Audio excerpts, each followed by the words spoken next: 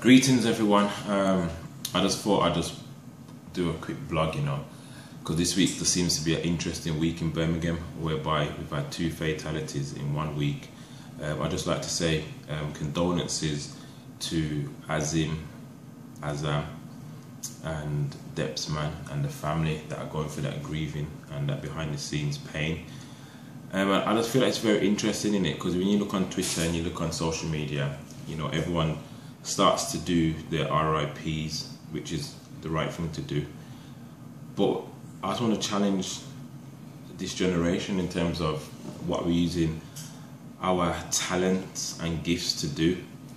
I'm very clear that in our tongue there's either death or life, and what you choose to do with your tongue in terms of making lyrics and the things we talk about, you're either creating death or life. And I think that we need a proper transformation and you need a change, man, because it's all good we say RIP and we feel sad for a bit, but we need to stop pushing and hyping up all the tunes that are always talking about shanking a man and shooting a man, because this is what happens, this is reality.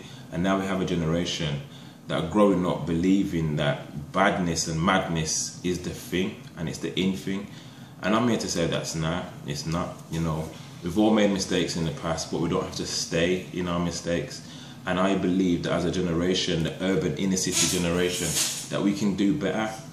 And I just want to say, on behalf of the organisation that I'm working with, that is bringing hope, I just want to say condolences. And I want to say to the families and the friends that are affected by this, that our thoughts are with you and our prayers are with you. And for those who are just thinking, what is going on? It is bad and it is sad. But let's use our tongues to speak life. Let's speak about positivity. For those who are gifted and talented, let's use those gifts and talents to promote and push out positive images about ourselves and about our community and about the lives that we've lived. Yes, it's been hard and yes, it's been a struggle, but we don't have to stay there. So I'm just going to say a quick word of prayer just on behalf of the families and friends that are going through bereavement on both family sides. And you can just join with me, and all I'm going to say is, dear Lord, I'm really touched, Lord, by what I'm hearing within the community. Once again, death has happened. But I pray, Father God, that you will just bring comfort to both families now, Lord, who are going through the bereavement, are going through the pain of knowing that their sons, their brother, their friends are no longer here.